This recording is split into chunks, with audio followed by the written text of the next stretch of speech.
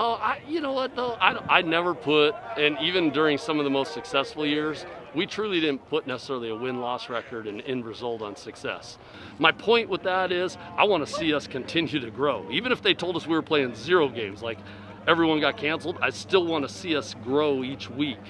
You know, just similar to what we did. From Friday to Saturday, we grew so much in the scrimmage.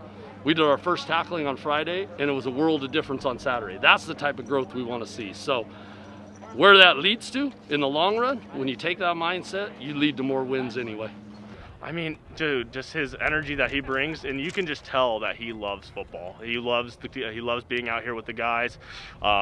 Everyone stops and listens when he talks. The pace that he practices, everything's detailed. When we were getting shut down, it wasn't like feeling sorry for herself. It's what can we do? Whether it be Zoom meetings, whether it be guys that aren't shut down or in quarantine that can still go get in the weight room. How can we get better every single day? Let's go!